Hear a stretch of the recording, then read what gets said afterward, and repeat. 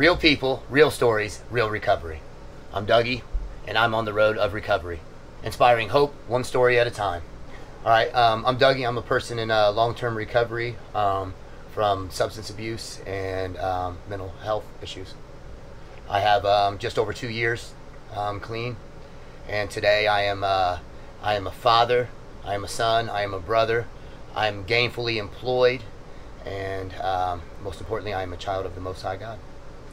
Dougie, thank you so much for taking the time to come out and visit us today and share your hope with On the Road to Recovery. We're really grateful that you could do that for us today.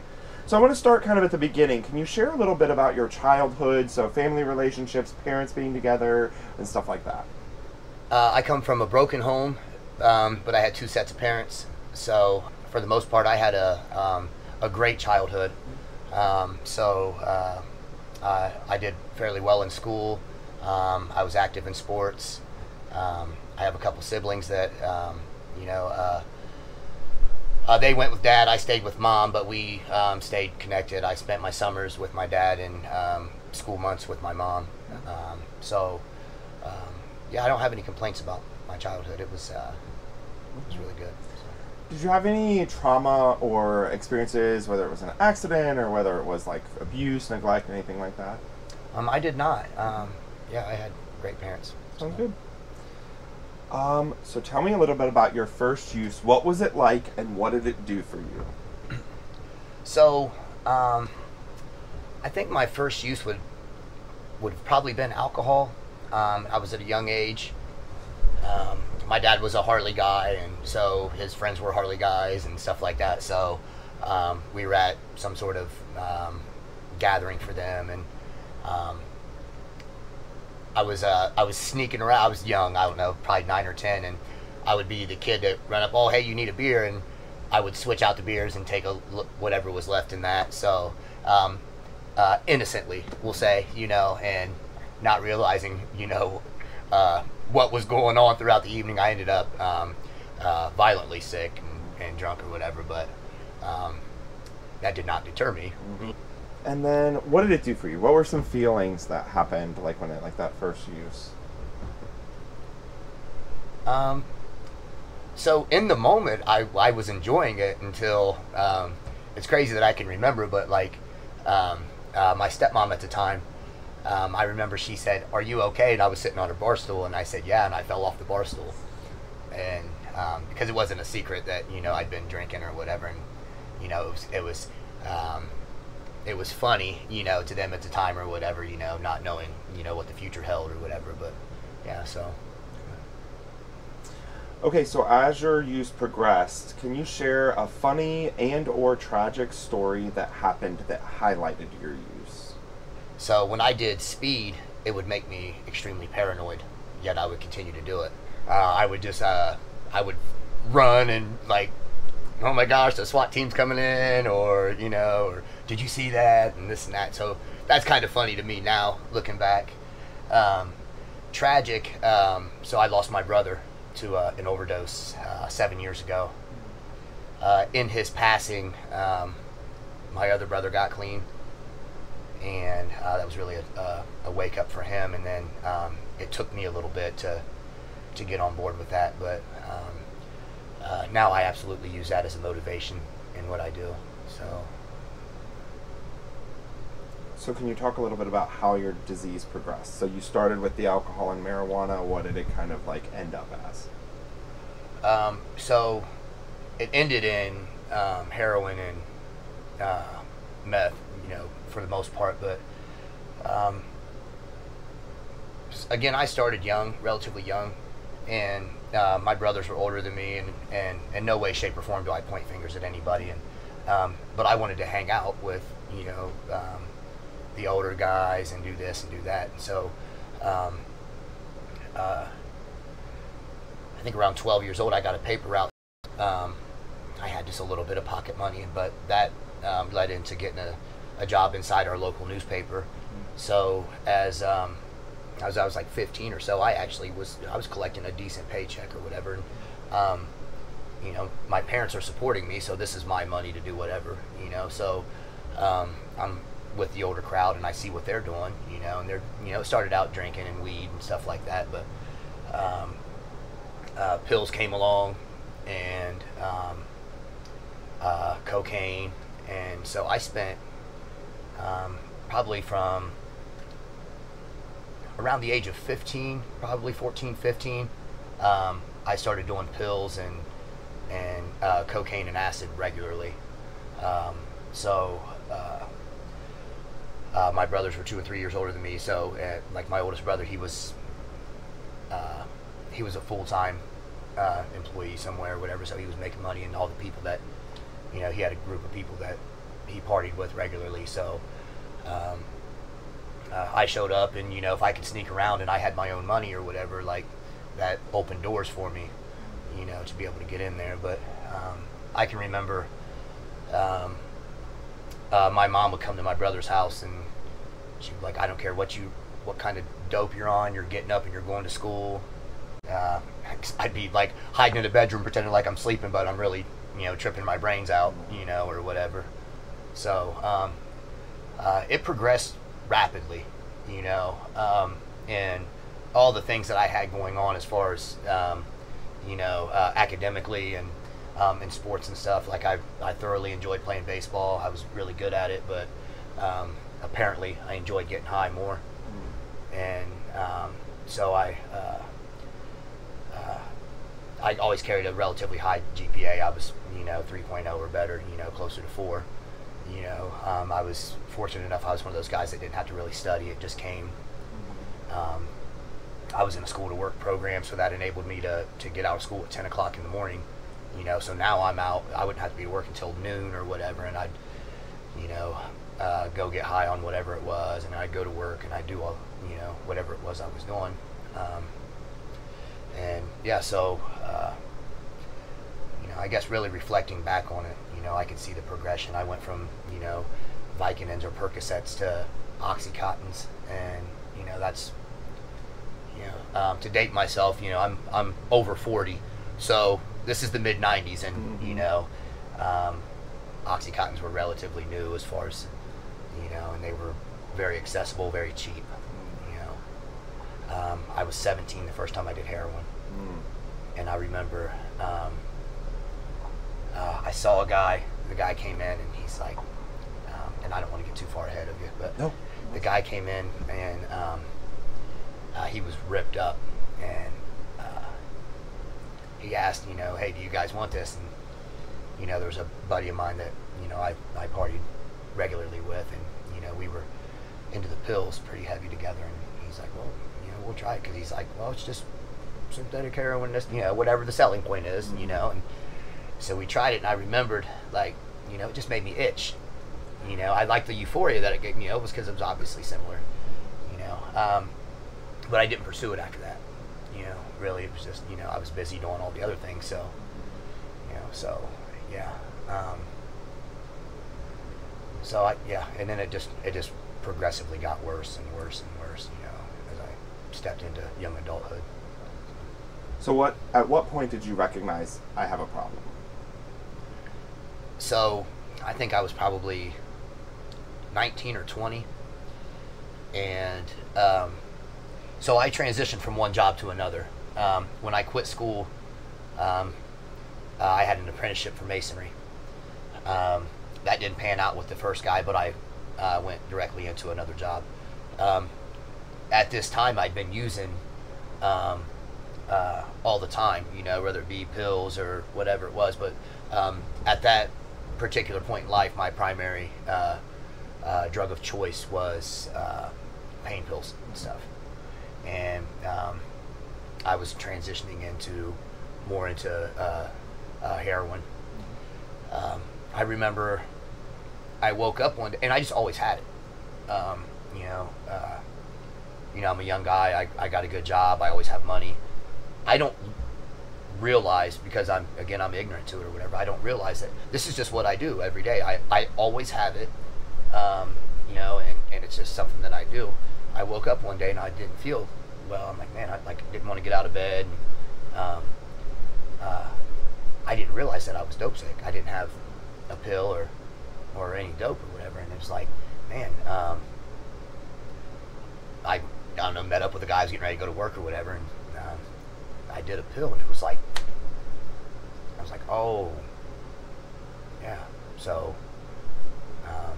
this is an issue now. This is a problem, right? So now, and then that triggers things like, you know, now all of a sudden I am dependent on it, and my brain knows it, and so now it becomes a high priority, whereas before it was just routine, if I can say it like that. You know, so.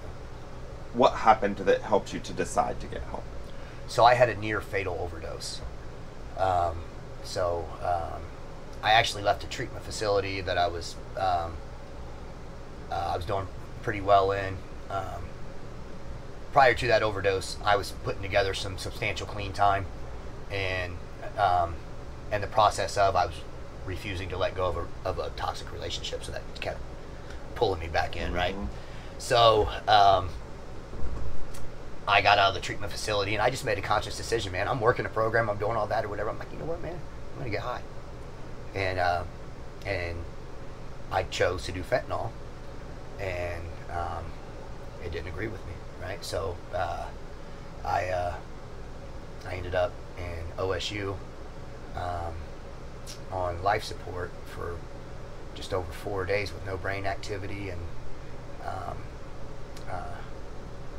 you know, this is where I really started believing God, you know, because it was like at that day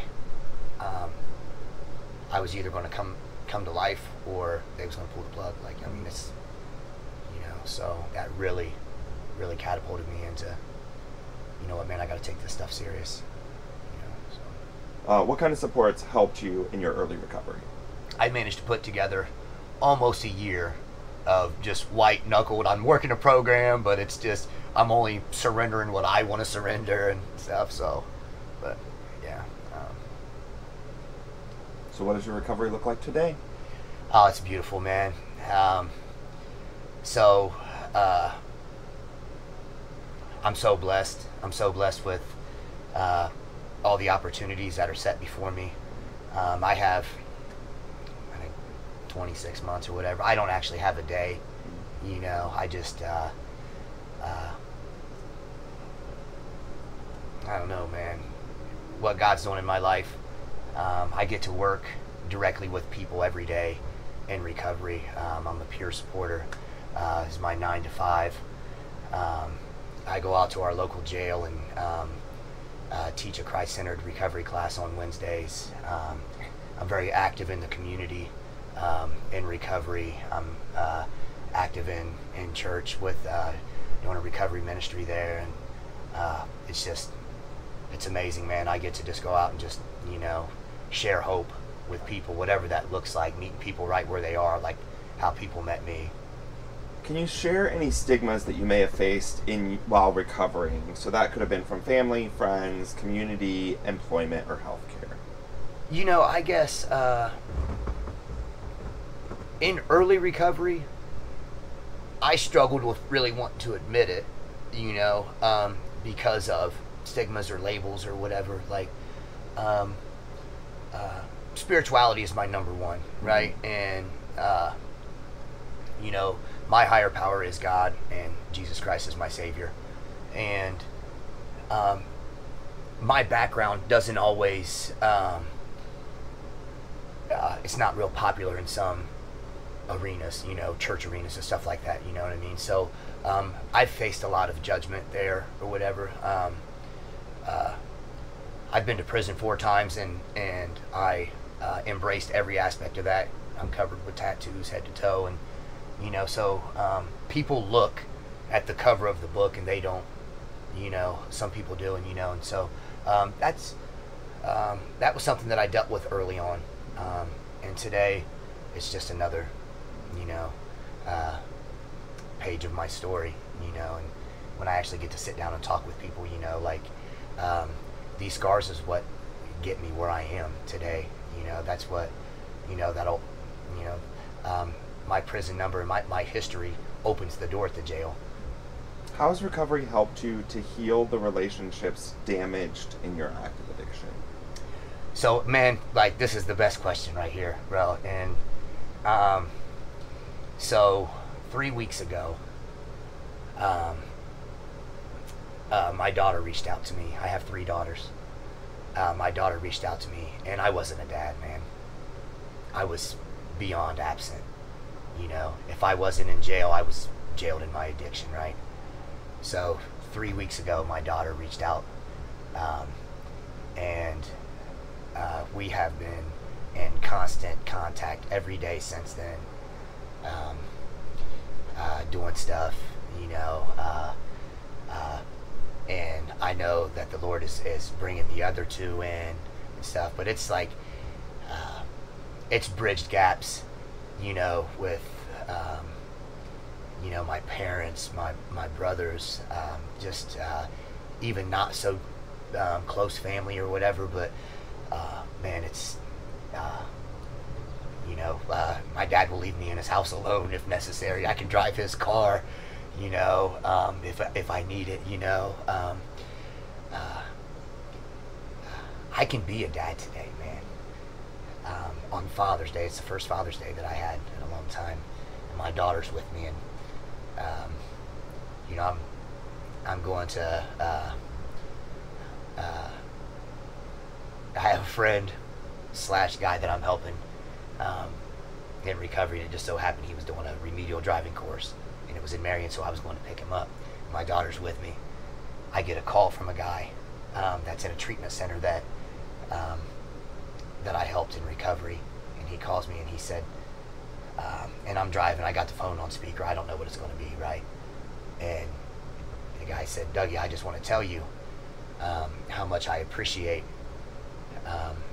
you helping me in recovery and leading me to Jesus, man, because you know, I know that I'm in God's will today with what I'm doing, and you know, I just want to just thank you so much. And, you know, we've had a couple minute conversation. My daughter's hearing all this, and I hung the phone up, and she's like, Dad, you truly are a different person, and you know, none of that was orchestrated. You know, it's just, it's what I'm going to do what I do regardless who's around me, you know. And yeah, it's just, you know, such a great feeling, so fulfilling, you know. So Did your daughters ever get any additional help, so like Alateen or anything like that, something for support for them, therapy or anything? they didn't, you know, that I'm aware of, you know. They're tough, man. They're tough. They did it. You know, I have 2 of them have the same mom. My youngest has a different mom. That's a different relationship there. That you know, I've been very estranged in that with that relationship. But my oldest 2 daughters, all 3 of them have a great mom, and they definitely picked up the slack where I was. So I want to say that first and foremost. But the oldest 2, they're very independent, and my 18-year-old, she's the one that I have the contact with now. She's reached out because she's been going through some things on her own, and you know, I'm going to give God the glory and just orchestrating that to bring us together in that, and I'm able to help her today, and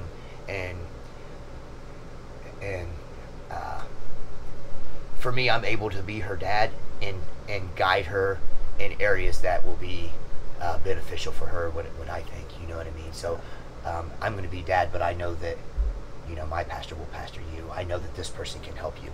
I know that this person will do this, right? So I can do that today. So. Okay, so I want you to look into this camera. I want you to share some inspiration and hope for those who are still struggling with addiction. Okay, so if I can share anything, it would be you can do it. You can do it through surrender, just hard work, and it's just getting there. It's pulling the trigger on it, you know, just making that decision and following through with it. And if you fall down, get back up. And if you fall down, get back up. And if you fall down, get back up. You know, there is hope, whatever it looks like for you, whether it be a 12-step program, whether it be a church, whatever your relationship is with whatever higher power that you have, just continue to pursue that. I know that what works for me, and I know that there is hope available for any and all of us. Is there anything that we missed that you would like to share with the world? Recovery's possible. You know it. You know it. You're living it yourself, man. I really admire what you guys are doing, and it's, yeah, just get it out there. Get it. People can change. People do change, you know, and as long as we continue doing what we're doing, you know, there's hope. Well, thank you so much for taking the time to come out and talk with On the Road to Recovery today to share some inspiration and hope for those who still need to hear it. Your story will help spread awareness, humanize addiction, end stigma, and inspire hope one story at a time.